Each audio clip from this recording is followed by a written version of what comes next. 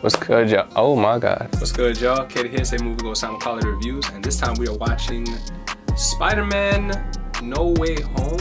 Is it No Way Home? Yeah, Spider-Man No Way Home. It was a birthday gift to me, really, because I'm a big fan of Spider-Man, so I'm gonna be as non-biased as I can be. This time, I am not even hooked up. Hold up. With this movie, the story was good. It was fun to watch. We got the chance to see Spidey go from, you know, the young kid who wants to be an Avenger to his own hero in his own right.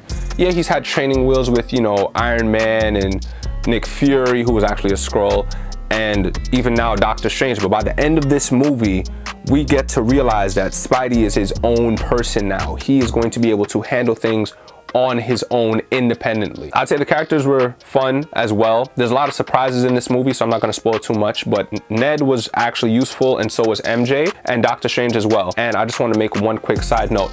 Leave Wong alone, guys. Wong. Leave Wong alone. He is the definition of mind your own business. If we all acted like Wong, the world would probably be a little bit better of a place. Where was I going with that? Sorry. Small brain fart. And we're back. The story was fun to watch. The characters were interesting, and they were all able to do something that contributed to the story. Visuals were good, and the fight scenes were like really intense. It didn't have, I want to say, over the top visuals, but when the fights were happening, you felt like Spider-Man was a normal man who could die at any point in time, which I want to say up to this point, besides Thanos, you know, was pretty intense. If I had to give this movie a rating, if I had to rate this movie, I would say that this movie is a solid 9 out of 10. And I would honestly, nope, we're gonna scratch that. Get the 9 out of 10. This movie gets a perfect 10 out of 10. This is the best Marvel movie they've ever made, and it is better than Endgame.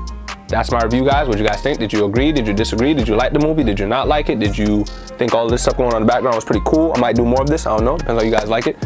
Whatever your thoughts are, guys, comment it down below. I love to engage with you. And as always, love and appreciate all the support, y'all. Deuces.